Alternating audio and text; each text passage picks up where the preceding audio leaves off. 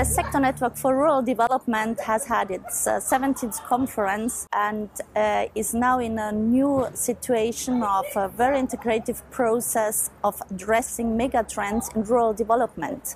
When we think about the challenges in rural development, I personally look at all the population growth and the challenges of climate change, which affects mostly Africa. In rural Africa, we can see urban migration, we can see issues of food security, but we also have had very good examples where we can combat it with private sector-led multi-actors partnership, especially around agricultural value chains, but also in forestry management schemes. And these are the topics this sector network has perfectly addressed in working groups. I'm very positive that we even can contribute to a positive trend to combat these mega trends. We can use innovative methods on digital solutions.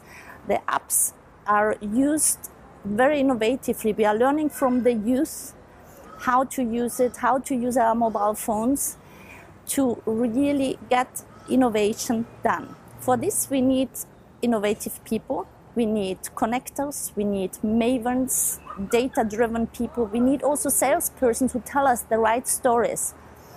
And today, for me, the story is, yes, we can influence rural development in Africa with a network of 600 GIZ colleagues in the Sector Network for Rural Development.